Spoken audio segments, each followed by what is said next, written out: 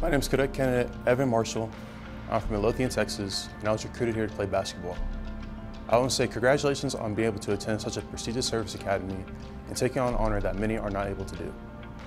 While you're at the prep school, this will not be the easiest 2 months of your life. Be prepared for a grind. Your days will be filled with numerous amounts of homework and assignments and military duties. But through all the hardships you'll endure, you'll create many great memories with your squad mates, friends, your teachers, and the stepping stone of going through BMT with your future CCs will be a milestone that you'll talk about for ages.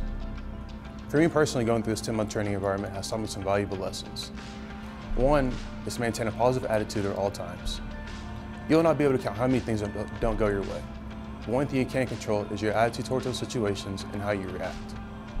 Secondly is to have good time management skills. With the copious amounts of essays, homework, and assignments being thrown at you all at once, will seem impossible to handle at first.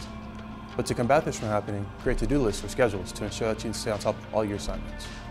With the hard part out the way, the easy part will be sitting down and completing the assignments. Lastly, and I think is most important, is to get outside your comfort zone. This is a training environment, meaning it's the optimal place for you to make mistakes, to learn and grow from. Don't be afraid of that. Do things you haven't achieved before. Climb new heights, but just on top of the F100. Ultimately, this is a place for you to train to succeed at the Academy and in the Air Force. And I cannot wait to work alongside you all one day.